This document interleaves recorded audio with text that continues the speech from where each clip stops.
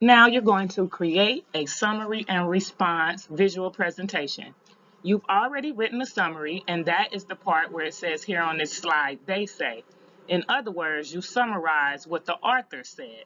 Now you will respond, which is the part on this slide that says I say.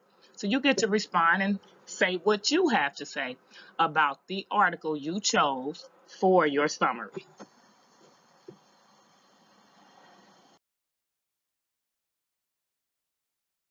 When the summary or response is assigned as an essay, it usually looks similar to what you see in your textbook.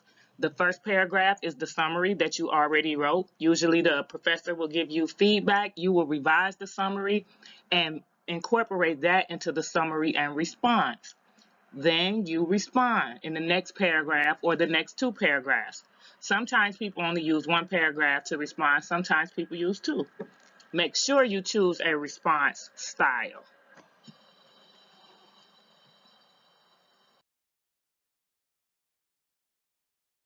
Recently, when you wrote your summary, it was just one objective paragraph. It did not contain your opinions. It did not have quotes. It only had paraphrases.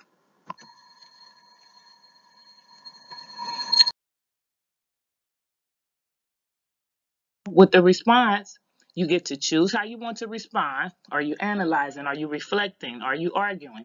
You will use direct quotes. Be sure to sandwich your quotes. Remember, your response is brief. The presentation will not take long. Remember, if you were submitting this as an essay, it would only be 2 to 3 paragraphs. So this is not a long presentation.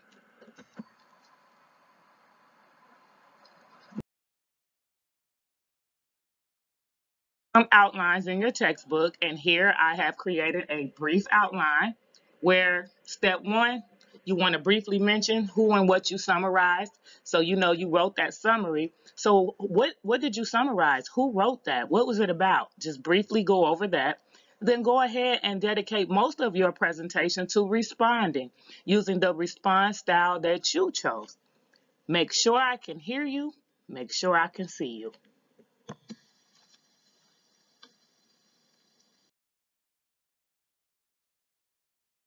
Remember, creativity is encouraged but not required. In-text citations are not required. However, students previously have incorporated them into slides. That's fine and up to you since this is visual. It depends on how you respond visually. If you have slides, then you can put in-text citations. If you're just doing a video or maybe you're using a poster board, I've seen so many different things. Well, you won't have in-text citations. This presentation is brief. Be sure to familiarize yourself with the rubric so you can know how I'm grading this.